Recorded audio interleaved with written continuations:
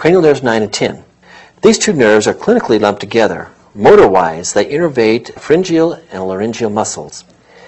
Their sensory component is sensation for the pharynx and taste for the posterior one-third of the tongue.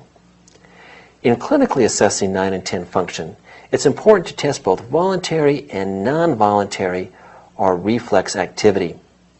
Voluntary action can be observed as the patient says ah or ka. Non-voluntary or reflex action is observed with the gag reflex, which is both a sensory and a motor limb to the reflex. Patients with bilateral lower motor neuron lesions have both absent voluntary and reflex activity. Patients with bilateral upper motor neuron weakness or dysfunction will lack voluntary movement of the palate, but will have the reflex gag or even a hyperactive gag reflex, just like a hyperactive deep tendon reflex with upper motor neuron disease.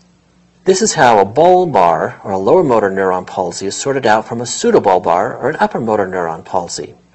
For upper motor neuron disease to cause palatal weakness, it must be bilateral because there's bilateral upper motor neuron innervation for each of the nuclei ambiguous.